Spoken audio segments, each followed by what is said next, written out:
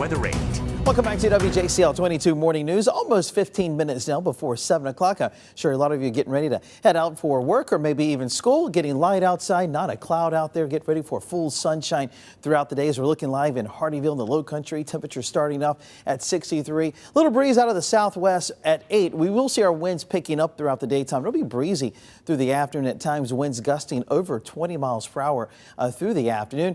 We're seeing a couple of 50s like in Hampton, also Reedsville, Glenville, and Jessup. Most of us about 60 to 65 degrees as we start today. And you look at live radar, nothing across coastal Georgia, Low Country, a quiet weather day.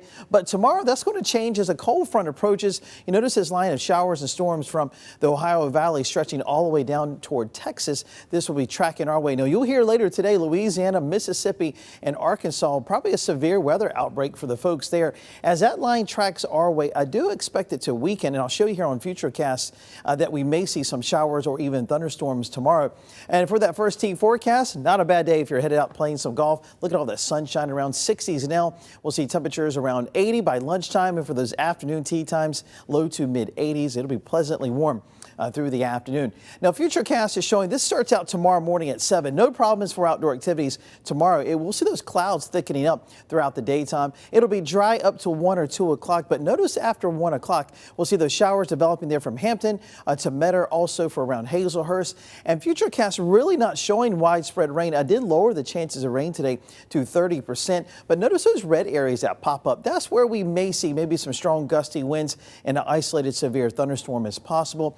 And as it moves closer toward the evening hours after 7 o'clock, most of this will be off the coast. So the timing for this about 2 up to about 5 o'clock tomorrow will be the best chance for showers or even some thunderstorms. For the islands today, Tybee 73, 76, Hilton Head, and low 70s for Hunting Island today. Perfect weather for the islands for those outdoor activities. Most of us just away from the immediate coast will be in the low to mid 80s for Beaufort, also for Savannah, Richmond Hill, and Hinesville. We probably will see some upper 80s for Blackshear and also Jessup this afternoon. Hope you have a chance to enjoy this beautiful spring weather today. For Saturday and Sunday, mid 80s in the afternoon. There's those chances for showers or storms this weekend, just like I showed you on Futurecast. May have a strong thunderstorm tomorrow afternoon, but the best chance of rain probably early next week from Monday night and into Tuesday. Of course, we'll continue to fine tune that. We may have to up the chances of rain there on Tuesday. And then for coastal areas, 76 today, sunshine, upper 70s this weekend. And there's those chances for showers and thunderstorms for Saturday all the way into early next week.